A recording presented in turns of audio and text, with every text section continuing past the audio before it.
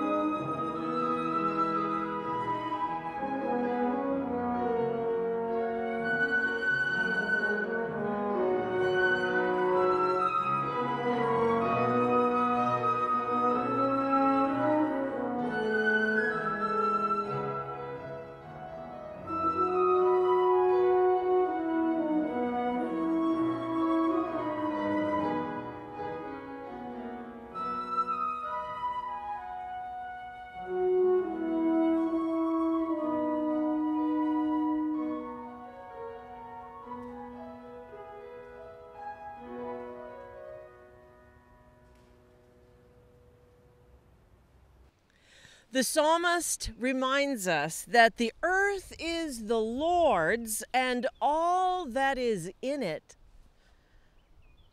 the world and all who dwell therein. For it is God who founded it upon the seas and made it firm upon the rivers of the deep. The Lord of hosts reigns in glory. Let us worship God. Being willing to love God with our minds means that we're willing to think about how we live. We're willing to consider our ignorance and not use our ignorance as an excuse for not doing something. Being willing to let go of our sin means that we're also willing to be filled with the new life that Christ gives us. So let us confess our sins.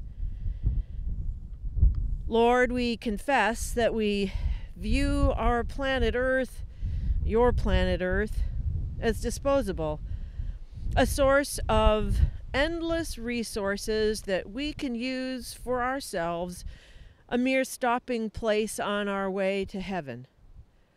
Lord, have mercy. Lord, have mercy upon us, sinners all. We love our plastic bottles, our plastic wraps, our plastic containers to use once and throw away as if it doesn't matter. But it does. Christ, have mercy. Christ, have mercy upon us, sinners all. Our human activity, both intentional and unintentional, spreads garbage and invasive species that overtake and suffocate your native plants, O God, and the animals too. Lord, have mercy. Lord, have mercy upon us, sinners all.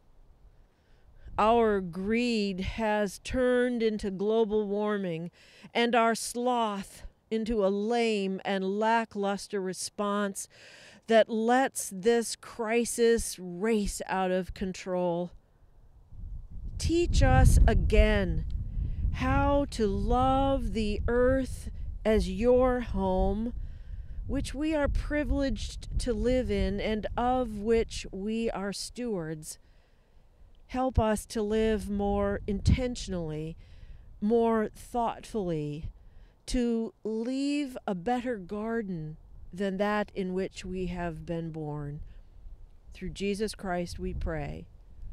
Amen. Hear the good news of God's assurance. God declares the creation to be good. We are among God's creatures and humbled that God calls on us to till and keep the earth with hope and inspiration to answer that call, to serve with God in keeping the garden beautiful. We place our trust in God to show us the way how to do this now. Friends, believe the good news of the gospel. In Jesus Christ, we are forgiven. Thanks be to God. Amen. Jesus Christ, crucified by human power and raised by God's power, forgives us and welcomes us to walk through this life with Him by our side. He tells us repeatedly, "Peace I leave you, my peace I give to you, not as the world gives, but as I give. Do not let your hearts be troubled, and do not be afraid. The peace of Christ be with you."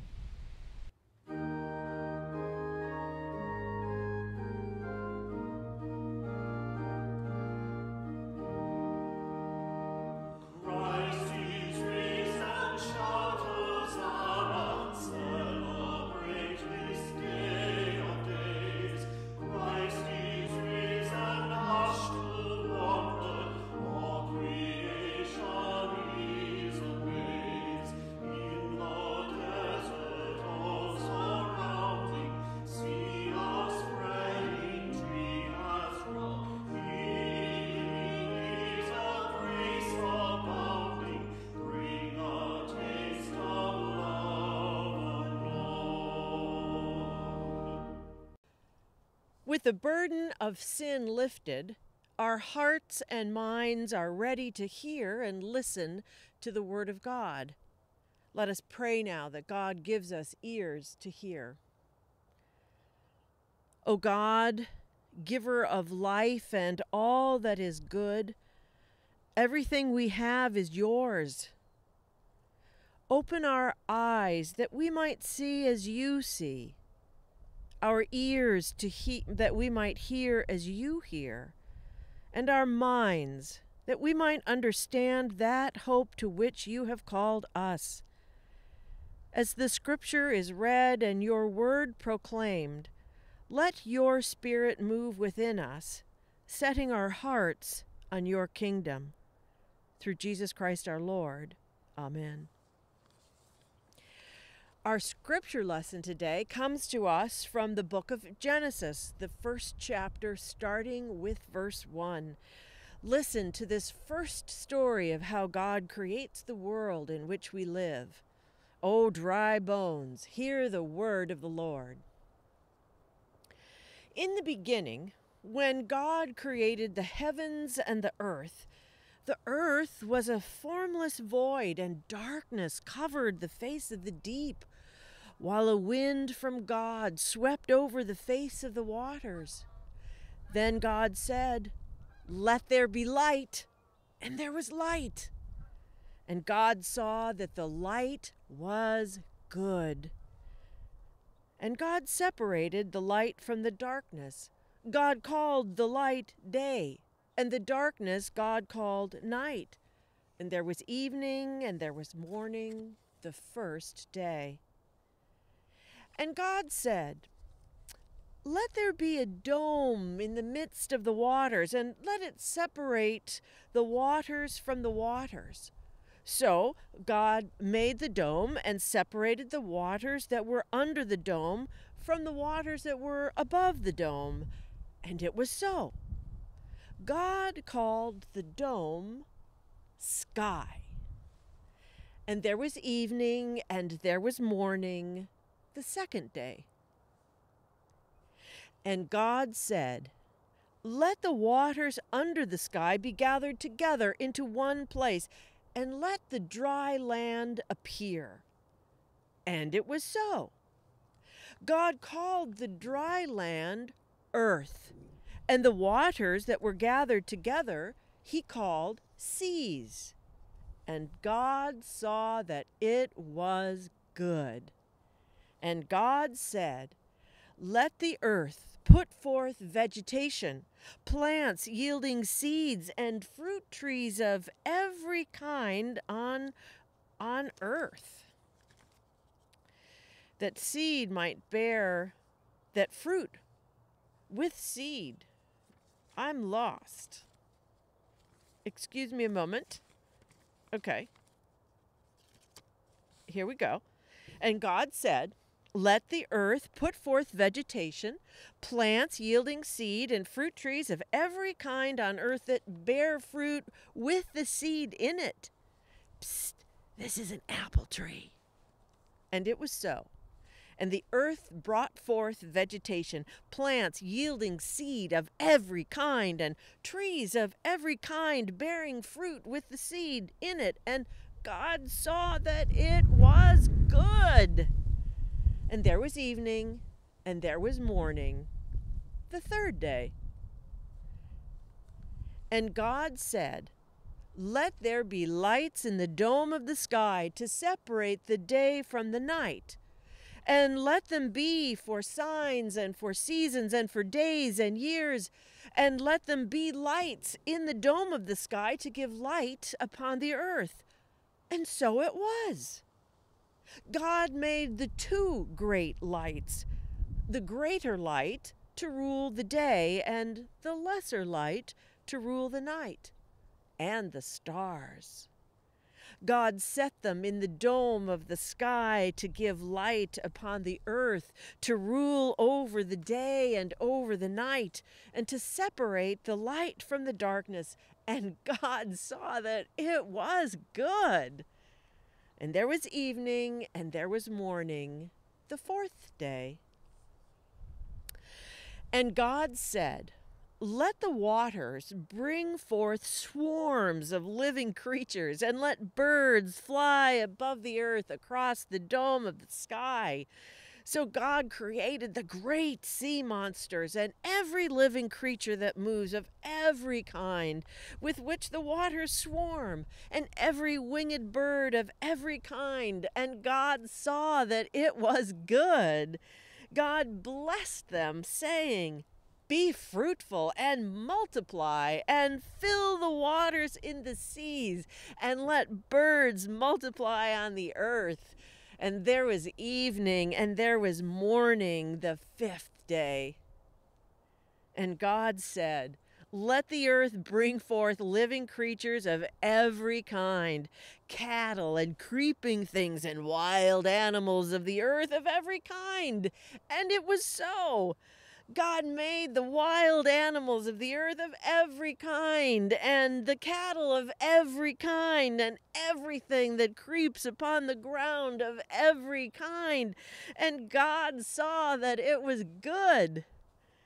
Then God said, let us make humankind in our image, according to our likeness, and let them have dominion over the fish of the sea, and over the birds of the air, and over the cattle, and over all the wild animals of the earth, and over every creeping thing that creeps upon the earth.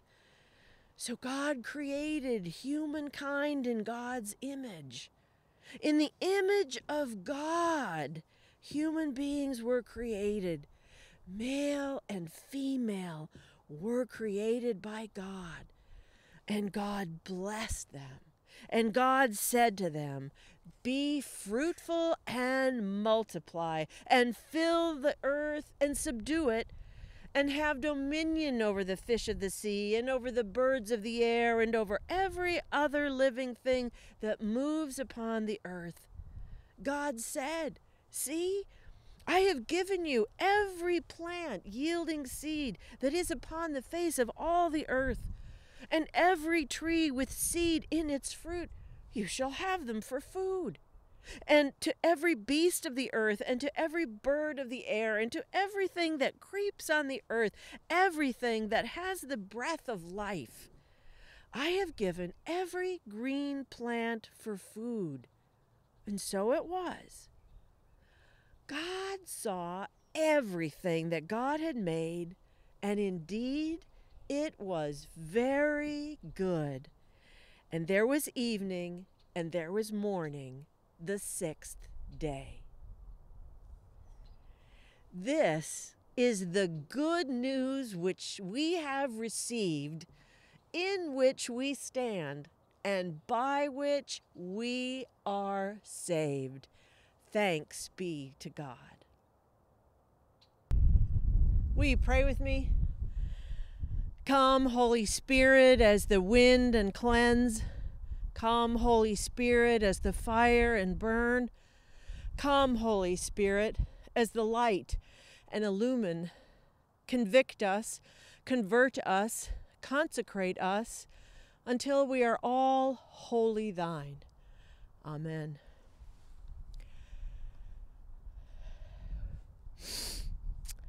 A few years ago, when I was an undergraduate at the University of Wisconsin-Madison, I had to fulfill some science requirements, and I don't remember choosing this deliberately, but God helped me pick an Introduction to Environmental Studies class taught by Calvin B. DeWitt. This class still burns bright in my mind because it just so happened that Professor DeWitt was at once a deep Christian and a committed scientist. And he had this way of representing both of those things in this class. He has since published many things. He's a dedicated author and workshop leader and professor and lecturer. But he has written this book, Song of a Scientist, and I want his words to drench our souls today because of his amazing capacity to have a foot rooted in the Christian tradition and a foot rooted in the scientific community, and can marry both of those and be a living witness to what it means to love God and love the earth which God created. He lives by 4 principles, which I would like to share with you. He says these 4 principles are not only based on Scripture, but also they harmonize the results of scientific investigation of the biosphere and its creatures, including people. And he starts in Genesis, where we started in today's Scripture reading. So his first principle is 1, the earth-keeping principle. The first and most important truth established in Genesis is that God is the single cause and origin. The universe, the planet, and the biosphere all begin with God. A second truth follows. God declares everything. God declares good everything God creates. And still another is this: neither the creation nor any of its creatures are God's, small g. In bringing home this last point, Genesis avoids the godly names sun and moon by calling them the greater light and the lesser light. The first chapter can be summed up as, in the beginning, God. The word dominion used in this chapter clearly does not mean domination. Instead, it is directly connected with the fact that humans are made in the image and likeness of God. In other words, they have a godlike role to play in the creation. They too create from what God originally created, and their dominion is to care for the earth as God the Creator does. Human beings are responsible to their Maker, not to their own perceived self-interest, and certainly not to the sun or the moon or any other gods. So in the early chapters of Genesis prescribe for humans a sustaining relationship with creation, a loving caring and keeping. It's our calling, our vocation to keep the creation. As God keeps us, so we should keep the creation. The second principle is the fruitfulness principle. The fruitfulness principle. Here, God gives the blessing of fruitfulness to all creation. Fruitfulness implies abundance and variety. God is no monoculturalist, but rather an extravagant creator with so much diversity in the creation. In Psalm 2, the gifts of God's fruitfulness are celebrated. God makes springs pour forth into the ravines. It flows between the mountains. They give water to all the beasts of the field. The wild donkeys quench their thirst. The birds of the air nest by the waters. They sing among the branches. God waters the mountains from his upper chambers. The land is satisfied by the fruit of God's work. So the earth and God are intimately connected. The principle of fruitfulness, which then includes safeguarding creation's long lineage of living creatures. It anticipates our enjoyment of creation and its many fruits, but it requires that we do not destroy the fruitfulness and variety that sustain creation. The fruitfulness principle is in accord with our scientific knowledge about what maintains the abundance of life upon which the biosphere depends, what makes it flourish. We and all human beings must make sure that we safeguard the lineage of plants and animals that live upon the earth. And we must preserve and restore the fruitful services of ecosystem for our own well-being and for the well-being of the whole creation and all its creatures. His third principle is the Sabbath principle.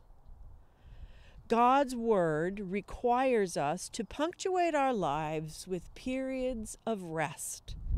The Sabbath is God's gift to help us get off the treadmill, to protect us from the hazards of continuous work, to give us time and space to pull our lives together again. It's a time to worship, to enjoy the fruits of creation, to rest and be restored. This biblical principle applies also to the land and the animals. Nothing in creation must be relentlessly pressed.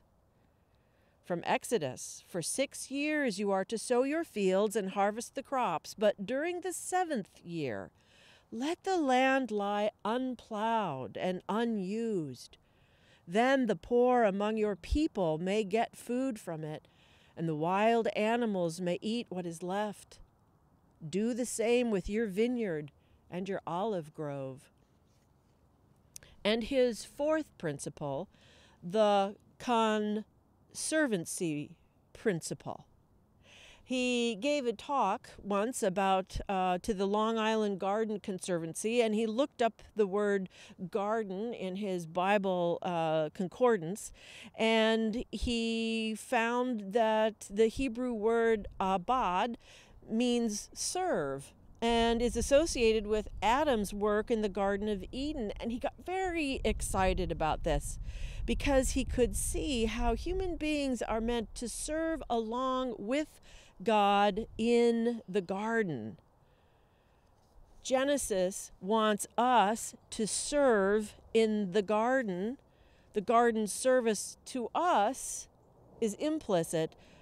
Service from us to the garden is explicit. So that's what we're to do, is serve with the God on the planet Earth. And now one more little piece. Building our houses inside God's house.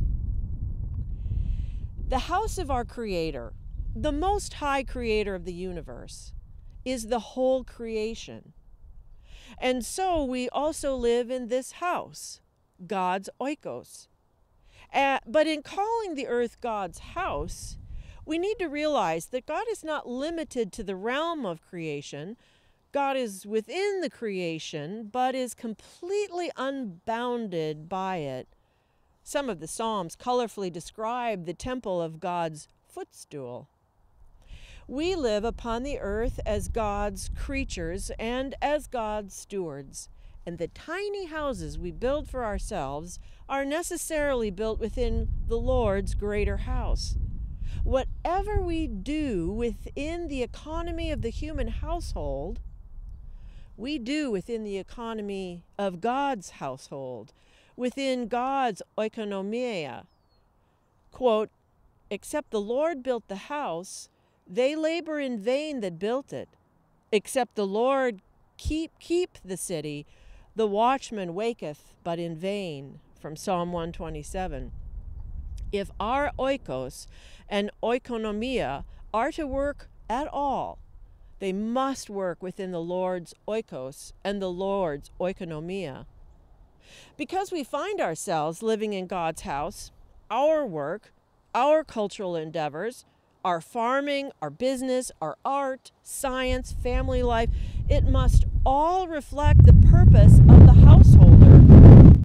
Our economy must be in accord with God's economy. Our little oikos must be in harmony with God's great oikos. We must not be divided against it.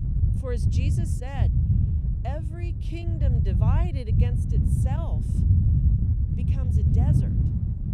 And oikos, the house, falls on the house. Luke chapter 11. Keeping God's oikonomia in mind, our highest goal is to seek the kingdom of God in our own oikonomia. Being of like mind with Jesus Christ, we pray, Your kingdom come, your will be done on earth as it is in heaven. In a very real sense, our work on earth brings what Bishop James Jones calls an earthing of heaven, a singing in harmony and with rhythm, the anthems of heaven on the face of the earth. For all who work in God's kingdom, and who does not, this has deep meaning. If we seek God's kingdom, we must necessarily come to know how God's world works and what is right in the eyes of the Lord. Otherwise, we will not know how to act in God's economy. We need to understand the structure and the operations of God's creation, including the ways and means by which God bestows love upon the world. In order to practice stewardship in our cultural endeavors, we need to know and respect God's economy. We need to hear and respect God's words to us. Jesus says, "For as everyone who comes to me and hears my words and puts them into practice, I will show you what they are like. They are like a man building a house who dug down deep and laid the foundation on rock. When a flood came, the torrent struck that house but could not shake it because it was well built." But he goes on to say, "The one who hears my words and does not put them into practice is like a man who built a house on the ground without a foundation. The moment a torrent struck that house, it collapsed and its destruction was complete." What we build our lives, our church, our institutions, our economies upon, within the landscape of creation, must have good footings and must be conducted in harmony with God's economy. That's what we must do. And so it's good to remember the earth at least once a year and to be mindful of how we live our lives. And science is showing us that God's creation is groaning under the heft of human intentional and unintentional abuse because we don't think about how we live. And so let us work together as a community of faith to remember God's economy and our tiny economy within it, and make sure we serve with God in this garden called Dyke Marsh, in the bigger house of God's, the earth. And let all God's people say, Amen. We are looking at an eagle's nest here in Dyke Marsh, which is a sign of the health, the returning health of the Potomac River, that it can support egrets and herons and eagles. And as we look at this eagle's nest, let's remember that God raises us up on eagle's wings, bears us on the breath of dawn, makes us to shine like the sun, and holds us in the palm of his hand. God also knows that all people that are created in God's image still do not have the same amount of resources here on earth. And that's why God is always telling us to share what we have, to care for the poor, the widow, the orphan. And just as God expects us to serve with God in the garden, God also expects us to share with others in order to help them and raise them up so that they too can soar on eagle's wings. I invite you to join me in giving to Bush Hill Presbyterian Church so that our ministry and mission can soar on eagle's wings and we can help others, help them come out from under the cloud of fear and sadness and help them too to shine like the sun. I invite you to give generously to Bush Hill Presbyterian Church. You could go onto our website, click on the Give button and give online, or you could write a check and mail it to Bush Hill Presbyterian Church, 4916 Franconia Road, Alexandria, Virginia, 22310. Your giving is a sign of your support for what we are able to do through your generosity. Thank you.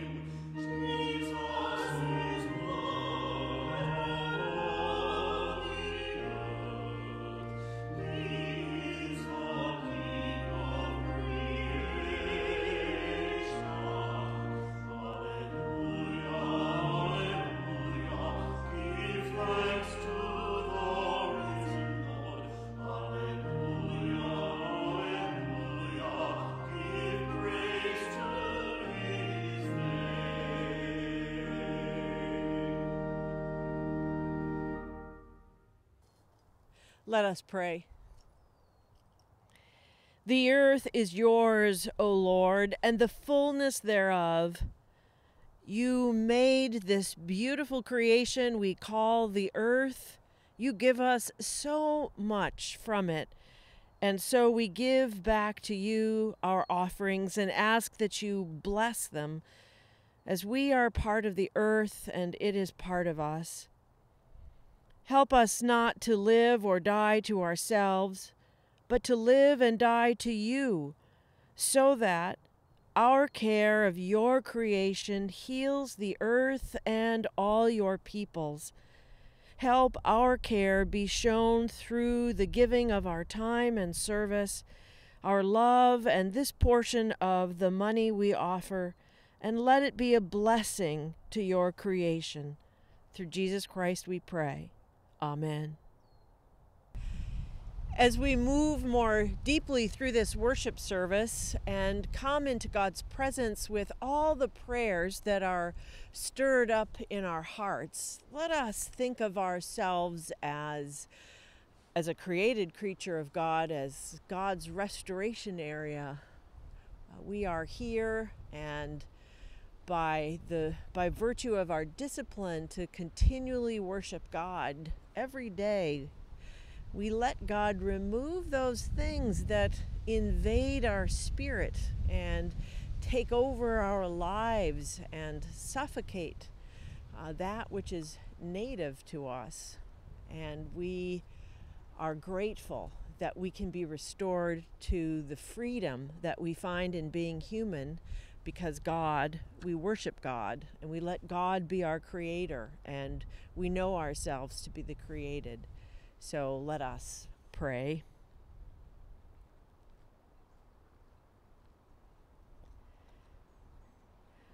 Gracious God, how good it is to be in the midst of your creation, the natural world, which you created long before you created us human beings. You created night and day and land and sky and water and earth and fruitfulness, and you also created Sabbath. You gave us a day to rest and to recenter ourselves and to remind ourselves again that you are God, and we can relax because you're in charge, and we turn our lives over to you. Hearing the wind through the trees is part of your voice to us. Hearing the birds sing is your song. Watching the waters flow is the sustenance of water, the sustenance of our lives. So help us remembering that the earth is your creation and our home, your house in which we can all build our tiny houses and live. To remember that the earth is yours is as ancient as anything we know.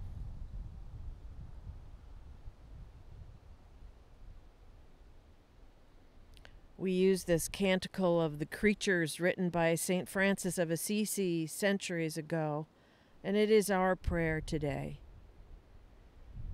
All praise be yours, my Lord, through all that you have made, and first, my Lord, brother sun, who brings the day. How beautiful is he, how radiant in all his splendor. Of you, Most High, he bears the likeness. All praise be yours, my Lord, through sister moon and stars. In the heavens you have made them bright and precious and fair. All praise be yours, my Lord, through brothers wind and air. All praise be yours, my Lord, through sister water, so useful, lowly, precious, and pure. All praise be yours, my Lord, through brother fire, through whom you brighten up the night. All praise be yours, my Lord, through sister earth, our mother, who feeds us and produces various fruits and colored flowers and herbs. Praise and bless my Lord, and give thanks, serving and conserving, serving with great humility. God in community, holy in one, hear us as we pray together, saying, Our Father, who art in heaven, hallowed be thy name. Thy kingdom come, thy will be done, on earth as it is in heaven. Give us this day our daily bread, and forgive us our debts as we forgive our debtors. And lead us not into temptation, but deliver us from evil. For thine is the kingdom and the power and the glory forever and ever. Amen.